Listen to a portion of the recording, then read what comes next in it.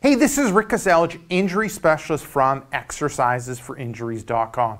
In today's video, I wanted to go through the 5 rules to ease elbow pain when doing bicep curls in the gym.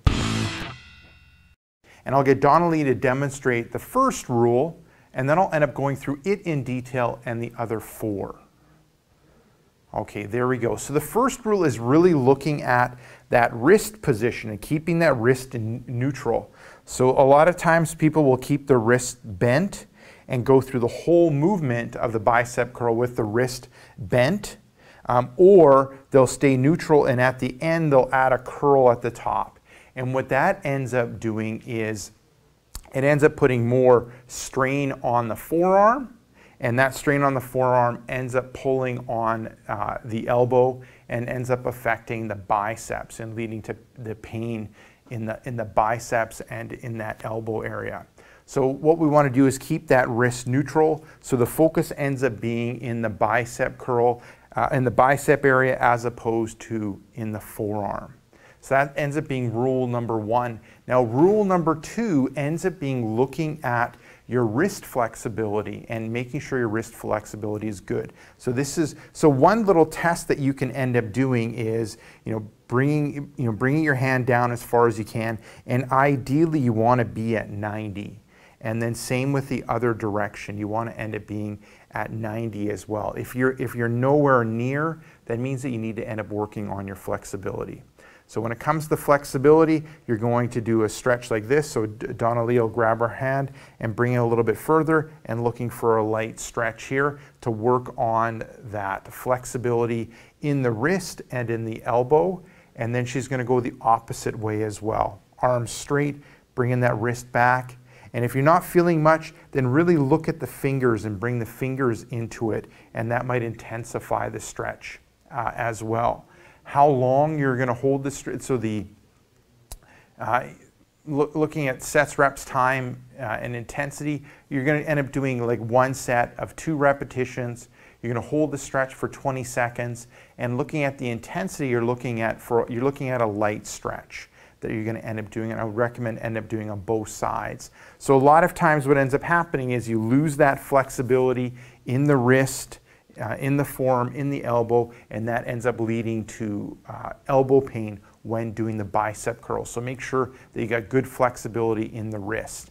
Now the third rule ends up being working on improving the tissue quality.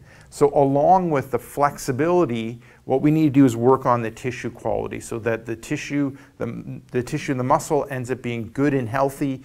It doesn't have any tight spots, it doesn't have any trigger points, that it ends up being healthy and contracted properly and moving properly. And one way of doing that is utilizing the ball, like a ball. I just got a huge ball, so it's easy for you to see, but you can end up utilizing something like this, which is a dog ball from the dollar store, or you can end up utilizing a golf ball, tennis ball, racket ball, squash ball, lacrosse ball, whatever you end up having. So the more dense it is, the smaller it is, the more dense it is, the more intense the massage feeling will be. The softer it is, the larger it is, the less intensity there will be. So what you're going to do is you're going to roll that ball in your forearm area, from that elbow area, rolling it down, back and forth, and then you can end up doing the exact same in the lower part of the forearm. So with the rule number 2, we worked on the flexibility in the wrist and the elbow, in the forearm, and now with this third one, we're working on improving the tissue quality. So there is, in order to decrease any tension, that muscle tension that's in there, shortening trigger points, hot spots. So we're trying to decrease them. And rule number 2 and 3 end up working really well hand in hand. Okay, now looking at the 4th rule. When doing bicep curls, there tends to be a number of techniques that people end up doing. So they'll end up doing like the standard bicep curl, which ends up targeting the biceps. Is almost like the second best exercise to target the biceps. Now the other way is doing a hammer curl, which is this, so thumbs up and curling. Now this one has been shown to have the greatest muscle activation of the biceps.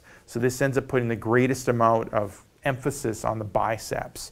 And then the third one is with the palms down and coming up.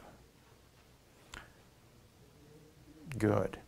So when it comes to those three, when it relates to elbow pain from the bicep curls, doing the palm down one and curl, this ends up putting a lot of stress on that forearm, and that excessive stress on the forearm might end up increase your risk of elbow pain.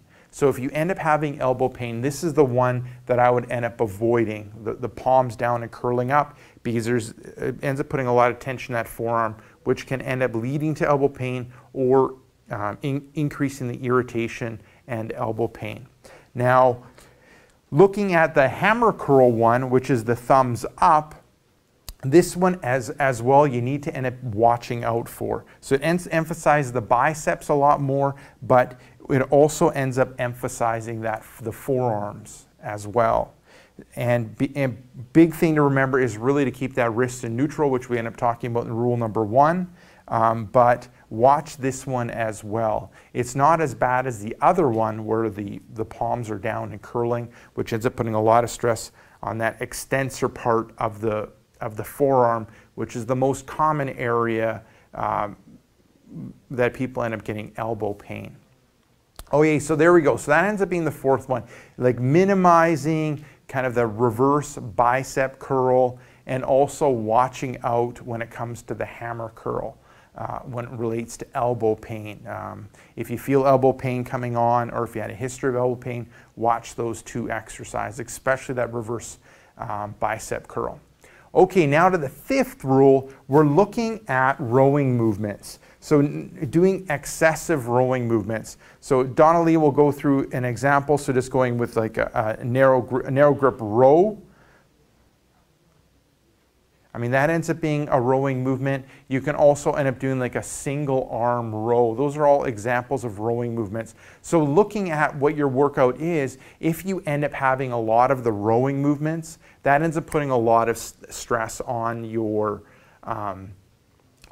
elbow, your forearms and your elbows, affecting elbow pain. And that can end up being barbell work, bent over barbell rows, barbell bicep curls.